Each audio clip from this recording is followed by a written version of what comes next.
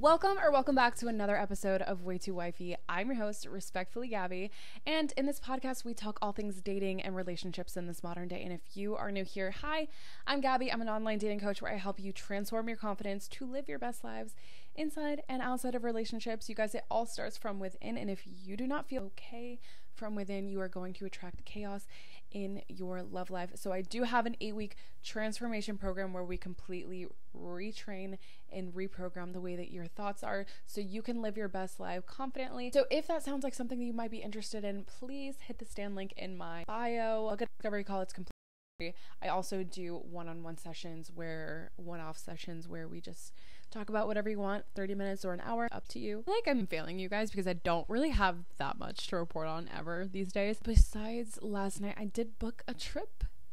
My first trip of the year. We're going to Lover Girl City, Paris. Going to Paris in end of this month. I'm super excited. It was so random. Paris was never really like on the top of my list. Neither was London, so we'll see. I like Paris. Has never been like so far high in my bucket list, but the tickets were cheap and I'm going. Fuck it, YOLO. That's how I'm living my life. I was literally sitting a couple minutes ago and I'm really like deep in thought. I'm doing my job, doing my work, and I'm really thinking to myself, nothing really matters. Like literally nothing matters. You can do whatever you want. The options for this life are so endless. Like why do we put ourselves in these boxes where we're stressed out, where we're fearing the worst is going to happen, or we're like so scared of everything and anything and we sweat the small stuff?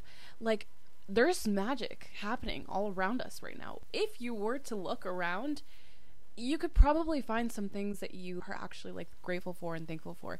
Anyway, it like blew my mind, this thought, and it's not like a revolutionary thought, but I was sitting there like, we can really do whatever we want. And sometimes we forget that. So let this be your sign. Live your best life. This is the only life that we have to live in this lifetime. That doesn't even make sense. Do something today that is just going to inspire you to keep on keeping on. Like keep on living. Because if you're just working to die and you're sweating the small stuff and you're constantly stressed out, you're doing something wrong. Truthfully, this is so off topic, but I just had this thought and I had to share. You have nothing to lose. Like live up your life. Regardless, I don't know why that like came to mind or why I felt the need to share that on this episode, but today, my friends, we are talking about going no contact and why it's important, the benefits of going no contact. If you're in a situation right now, let me specify the no contact. As I was doing a little bit of research on going no contact, every single post was like the narcissist that you want to cut off contact with. I'm like, but what if someone just like got out of a relationship? Like I found very few videos that didn't have anything to do with narcissism. And I was like, what is going on? Why is this so like narcissistic kind of conversation that we're having right now? Which it may be a narcissist that you're dealing with, but if you're in a situation right now and you are getting out of a situationship, you're getting out of a relationship, you're going through a breakup right now or in the recent past, and you're like, I can't shake this person, going no contact is going to help you in any outcome that you are looking for. Let me explain.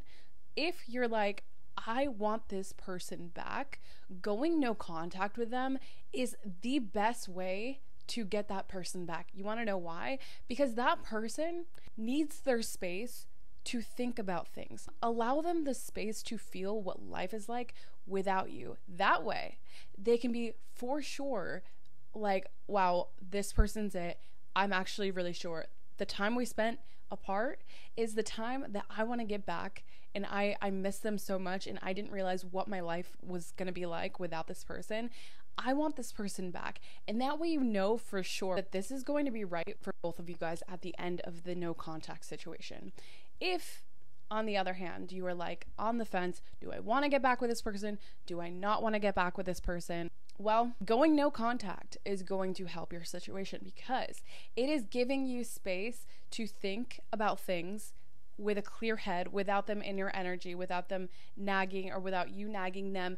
Giving you space apart is going to create clarity on your situation. You're going to know at the end of the no contact, you're gonna know if, yes, I for sure actually thought that I maybe didn't want this person, but now I'm reconsidering it and I actually do want this person. Or on the other hand, you can get out of this no contact time frame and think, you know what, I actually got to know myself as a person, and I'm realizing that maybe my life is better off without this person. And that way you know for sure that this person is not your thing. If you're enjoying your life during that no contact phase, I talk a lot about this, but in my last relationship, it was on and off again relationship. We were getting back together and then we would break up and then we would get back together and whatever. And it was an ongoing thing. Every bit of time that we spent apart, I felt like I was growing as a person. I was doing so much better in life. And just overall, yes, I was really sad, but I was also living my life and I was much happier in that aspect than when I was actually with him. And that should have been my indicator that, okay, actually, this person's not right for me. But what did I do? I continued to go back in this loop of getting in a relationship, getting out of the relationship, until I was finally like, actually, I think I'm really good this time. And on the very final page of that, if you're certain when you guys do break up that you're like, actually, I really want to get over this person and I want to get over them as quick as possible, going no contact with that person is the only way that you are going to expedite the process of you guys actually officially ending things. Because the more that you stay in contact with someone after you guys break up, the more that you're giving this emotional support to each other, you're gonna get drawn back into that relationship that you never even wanted to be in. I was actually talking to one of my clients recently and she's like, Gabby, I am in a relationship, we live together, but every time we break up, he wants to get me back. I feel trapped. I don't know how to, because I want to be there and I want to be his emotional support, and I feel guilty every time I get that it is so incredibly hard and you want to help that person and you want to be there because they spent a lot of time with you. You've gotten to know this person and you want to be there because you feel close to this person. But the thing is, you're actually avoiding the inevitable and prolonging the inevitable. And you're also making it almost harder for that other person because they don't know what life is like without you. If you're like, Gabby, I really need to get out of this, going no contact with that person is the only way that that person is going to be able to move on, because the more that they think that they have access to you, they're cutting off everything else in their life, and they're like, okay, well, I know this person's going to stay around. Even if they say that they're breaking up, I know that they're going to stay around, and that's giving me comfort. And it's only temporary comfort, by the way, because you're not actually going to stay. It's like you're giving them this little comfort blanket when you know it's going to get ripped off at some point. You're only making it worse off for that person because you're not giving them time to heal. You're not giving them time to move on with their lives. You're just enabling them to needing you. Yes, you may feel guilty as fuck and you may feel like you're never going to be able to escape this pattern, but that person needs to help themselves at the end of the day. And if you're not going to be there at all times to be able to comfort someone else, and if you're on the opposite side of this and someone's like really does not want anything to do with you and they want to break up with you and you're like, no, please, please, please, please, please, you're begging this person to take you back, why would you want to be with someone who doesn't want to be with you? Like, they don't want anything to do with you and you are guilting them into staying. No one wants to be with someone that doesn't want to be with them. Yes, I get that they're your emotional support. They're emotionally, you feel comfortable with them, but you're only making yourself probably anxious at this point because, and trust me, I've been there. I've been in this situation where I have begged someone to stay with me. It's almost like it comes off as extremely desperate. You want so bad for someone else to want you who doesn't want you. You feel desperate. You feel like you're begging someone to stay in your life. The first sign that someone is like, I'm done with this, should be your sign to be like, okay, fine. If you want to leave, then leave. I'm going to be good on my own, and trust yourself that you know that you're going to come out of that a bigger and better person. And yes, I'm not saying that it's not going to suck, because it's going to fucking suck. You don't need this person. You've lived your life before not knowing this person. You will live your life again. I promise you. It is the breakups fucking suck, and they are the worst, most like gut-wrenching. Like, I can't focus on anything. I can't focus at work.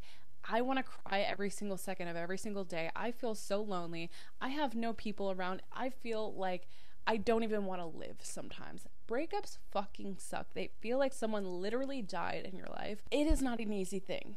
But the more that you go no contact every single day, it gets easier. And if that person is reaching out to you all the time, you're going to feel like you have a little bit of comfort and a little bit of a piece of them still. And you're going to hold on to that little piece of them thinking you might have a chance with them still, but really you're like setting yourself back instead of allowing yourself the time and space to heal. How long should you go no contact? I would say honestly at least 30 days. In that 30 days, it really gives you enough time to like think with a clear head, get away from this person, know what it actually feels like to live your life without a person, have a little space to heal from the damage that this caused you. If at the end of the 30 days you have reached a certain type of clarity and you inside are feeling like I have to reach out, by all means do what you have to do, but it may set you back 1,000 times more. And just know that if you're not absolutely sure that you want to get back with that person, don't even bother reaching out. But if you're like, actually, I really want this person back in my life, it doesn't hurt to try. If you're like, I need to go no contact, but this person is constantly reaching back out, I don't know what to do, you have to like let them deal with it on their own. Yes, it might be considered a little bit of a ghosting, but once you break up with someone, you absolutely owe them nothing at this point. And you don't need to know where they're at. They don't need to know where you're at. You guys are broken up. And yes, it may feel like you still want to be in this person's life or they still want to be in your life. But the more that you talk, the worse off it's going to make the situation. That person keeps reaching out. Don't even say anything. If at some point, if they will not stop, politely say, hey, I need some space to think about things. We can reconvene on a later date. I will reach out. But please stop reaching out. You're making this so much harder. They should be able to respect that. If they're not able to respect that, blocking sometimes does help. You just need your space. They need their space. And neither of you are going to move on or gain any type of clarity if you're not giving that space. So if you're the one who's constantly reaching out and constantly like, I need you back, this needs to happen, what the fuck, and you're like very needy of their energy, you're actually almost sabotaging the relationship of what it could have been by not giving them space. Because no one wants to feel pressured in making a decision of being together or not being together. If you're pressing them, they're gonna pull so much further away from you. Whereas if you actually gave them space to think and like actually miss you a little bit and gave that time to gain clarity, they're gonna be sure about their answer. And what you want is someone to be sure about you. So why would you not? And yes, it might fucking suck, but the more that you're reaching out, you're doing more damage than actually allowing the space. If you keep reaching out or if they keep reaching out, it's almost like a baby crying or like a toddler crying for a binky. It's like, you know, it's probably not good for them, right? But you want to give them the comfort, but you know it's eventually you're gonna have to take it away for good. But in this moment right now, let's put the pacifier in and allow them to be able to like be comforted and just like chill with the binky. It's literally the same thing. You're putting a temporary band-aid on a situation, knowing that you both need your space. If you got anything from this, no contact is the best way in whatever outcome that you're looking for. If you want to get back together, if you're unsure about getting back together, or if you know for sure you want to move on, no contact is absolutely essential. But that is it for this week's episode. Thanks so much for tuning in, and I hope you guys enjoy this episode. If you got any type of value from this episode, please hit the 5-star rating wherever you're rating, hit the thumbs up, also hit that subscribe button, turn on your bell notifications on YouTube if you're watching this on YouTube, so you will never miss another episode. And I will see you all next Tuesday. Okay, anyway.